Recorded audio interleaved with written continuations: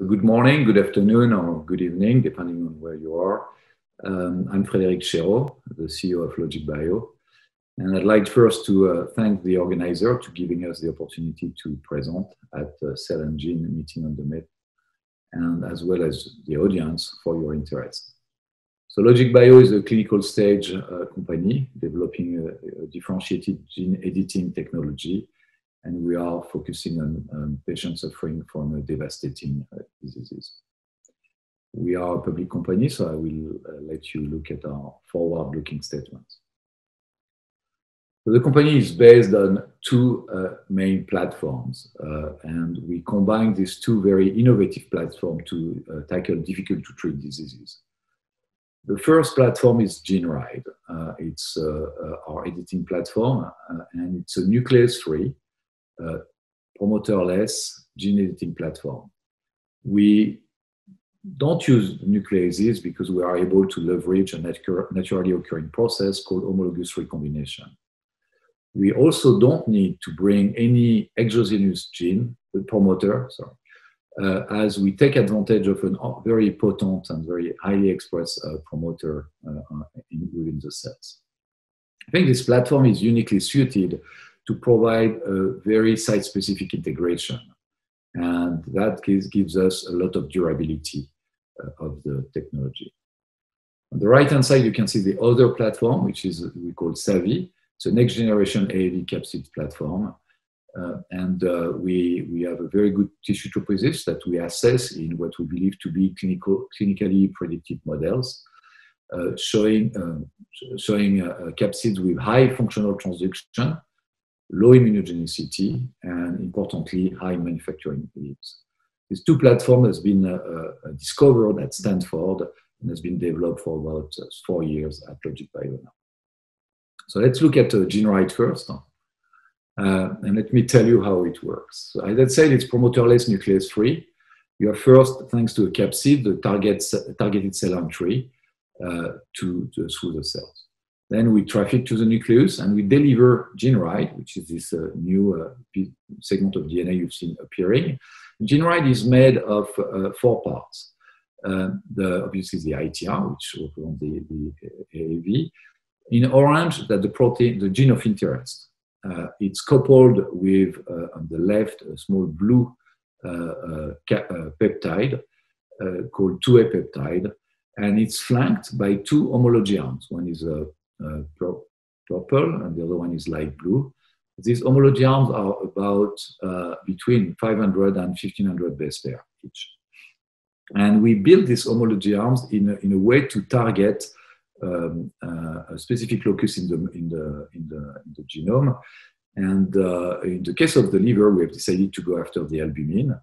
And the purple homology arms mimic the end of the albumin locus just before the stop codon. And so by homologous recombination, we can insert at the end of the albumin locus the 2A as well as the protein of interest. So you can see here. Then after the transcription, we have a long mRNA made of the albumin, the 2A, and the protein of interest, which is grabbed by the ribosome, and which starts its read. And we first express the albumin tagged with the 2A, and then the 2A helps us to do what is called polycistronic protein expression. With only one ribosomal read, we can express 2 different proteins at a 1-to-1 ratio, one being the albumin 2A, the other one being the protein of interest. Protein of interest can stay intracellular, as it is for the orange one, or go extracellular and goes to the circulation. When it stays intracellular, what is very interesting with our technology is we don't need a biopsy to measure the efficiency or the integration of our technology because we have a surrogate marker with the albumin 2A. We can dose the albumin 2A in the circulation, and it gives you a good idea of how much you have been integrating and how this integration is producing protein and how this production or protein expression is also evolving over time. The second platform, as I said, is our next generation platform called SAVI. And why did you work? Did we work, and especially did they work at Stanford originally on new synthetic capsids? It's because, as we know now, most of the naturally occurring capsids have been selected in a classical mouse model, and they are very good to target a specific tissue. Here you can see the tissue, the liver as a tissue, and some capsid that many of you know. We know now that they don't translate very well to NHP, and the peak of expression you had very high in mice are a little bit lower in NHPs now. And we know now, thanks to all the clinical trials, that unfortunately the peak of expression are much lower in humans than they were in the animal species. If you look at the bottom of the slide, LKO3, which is the first synthetic capsid which has been developed by the team at Stanford, that's been used by Spark. Doesn't work very well in mice, and I will explain later why, but works, is the translation from NHP to human is very good. And as we know, this capsid is used in the hemophilia A program of Spark and is showing a very interesting transduction and expression data. So our platform is made of 3 steps. First, a very innovative design, AAV design. Then we select in relevant models, and we, from the beginning, but we intensify the process development as we are moving forward to deliver the best possible capsid to the liver or another tissue. I will go quickly through this slide, but we use for our design all the new bioengineering technologies that others are using with directed evolution. We create very differentiated libraries of 10 to the 6, 10 to the 7 variants. And we have a rational design, and we incorporate also in this design new natural AAV variants to make this library as diverse as possible. Then we test the libraries in, as I said, relevant model. We start with mice model. It allows us to test large libraries. And by iteration, we select the one which are the most tissue tropic. Once again, I keep pounding on the liver because that's where we have done most of the work. But we use a chimeric mice model, which has a liver composed of 80 or 90% of human cells, and the rest being murine cells. We select the capsids for their propensity to go to the human cells. Then we confirm what we have found with a more limited number of capsids, 12 to 20, in other animal models, mostly NHP, but not only. And we confirm the functional expression. We look at the immunogenicity in animals as well as in human plasma to select finally what is the best capsid for this platform. I talked about the manufacturing. That's something we are taking very seriously early on, and we have ramped up pretty intensively on process development at LogicBio. The team of process development is about half of the R&D team in terms of number of people. So let me show you some data. And I will talk about functional transduction, which is a product of transduction and expression. And you can see on the left, you don't see very well, the AAV2 is the one on the very left. And we plot the DNA reads, which are marker of transduction, to the RNA reads to look at the expression. And you can see that AAV2 is the lowest. Then comes AAV8. LKO3 is much higher than AAV2 and AAV8. And we have this new capsid called SL65, which is even much better than LKO3. So we believe this capsid will be a very potent capsid for the liver in clinical trials. We looked at the immunological profile compared to LKO3, and you can see on this heat map that we are seems to have a very good and very interesting immunological profile.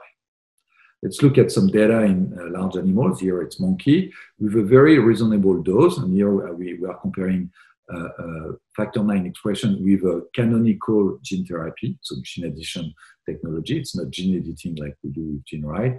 We think it's a better way initially to select the capsids. And in this experiment, we compare the AVA to LKO3 and SL65. And as you can see, we have much better factor 8 expression, factor 9, sorry, expression in SL65 than we have in the two others. So very encouraging data.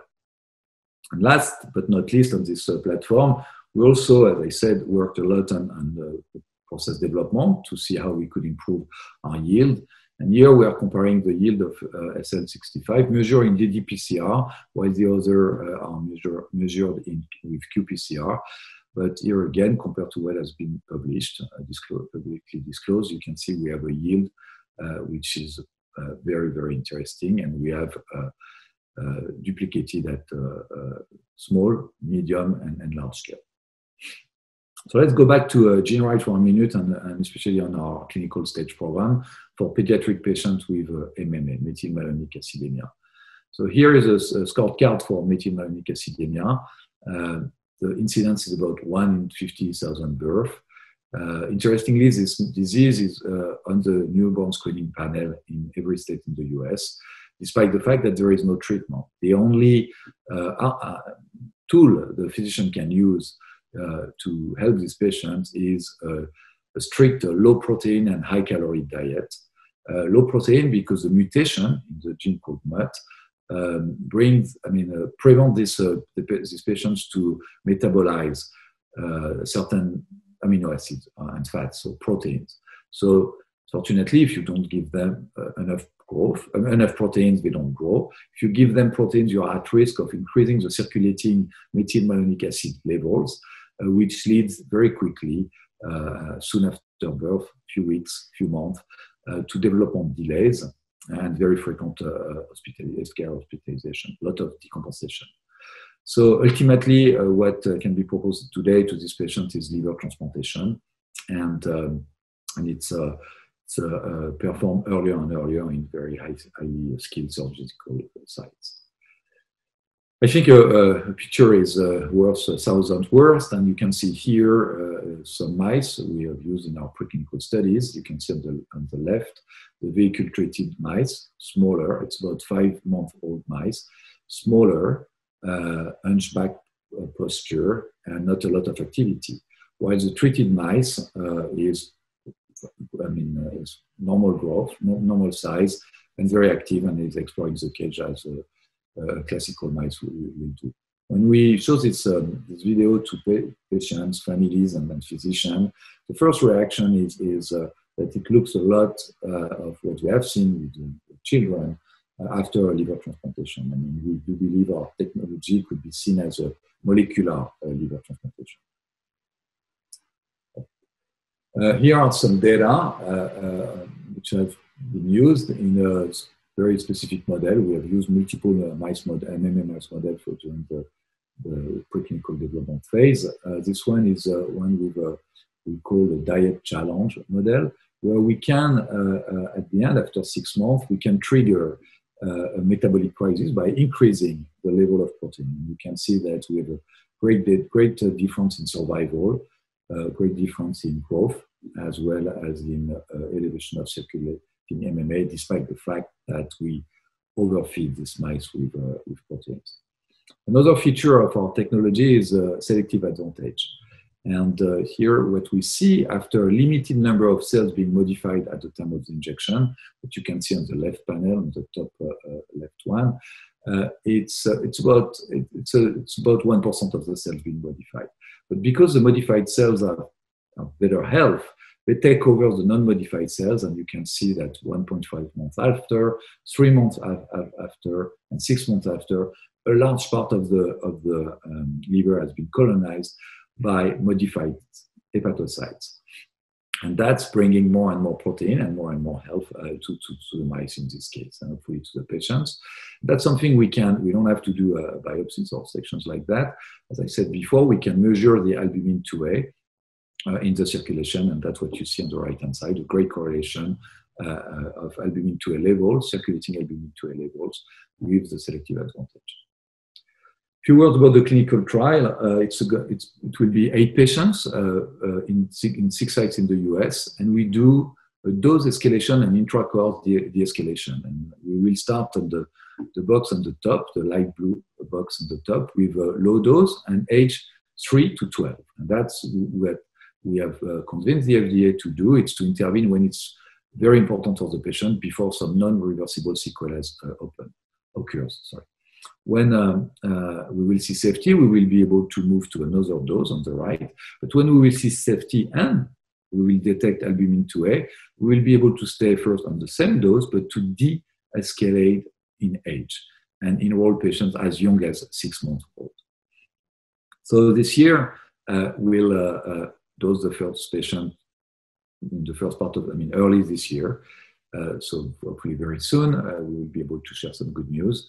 We will disclose some retrospective natural history data, and we will give you some operational updates on the dose escalation, age de-escalation, which will give you a good sense of how the trial is progressing and how safe the technology is and how efficient potentially the technology when we will see this albumin 2A. So the goal is for us to deliver interim proof of concept data at the end of this year. That's our pipeline. MMA is clinical stage. We have done some work in 4 other indications, hemophilia B, alpha-1 antitrypsin, and Crigler-Najjar. We have presented work in this one. Crigler-Najjar development is a collaboration with Takeda for about a year now. And we have now a lot of, that's what you can see in blue, a lot of other diseases we are exploring based, on the experience we have accumulated in intracellular proteins diseases, selected protein diseases, and moving to other tissues, which is what we are doing in 2021. We did be with the capsids, but also with the GenRide technology. So busy year with a lot of milestones, a lot around Sunrise, the clinical trial, but a lot also around the pipeline with a new in-house development candidate. We will also share with you more data, and we have already started, but we will have more to come in with this next generation capsids. And we continue also to develop the GenRide platform by itself. So nothing would have been possible without the team, and I would say that moving from a concept or the beginning of the project and with 3 people and getting an IND approved in 3 years has been possible only thanks to the dedication and the skill of the people you can see on the slide and the many others who are part of the company. Thank you very much for your attention, and I wish you a good end of the day.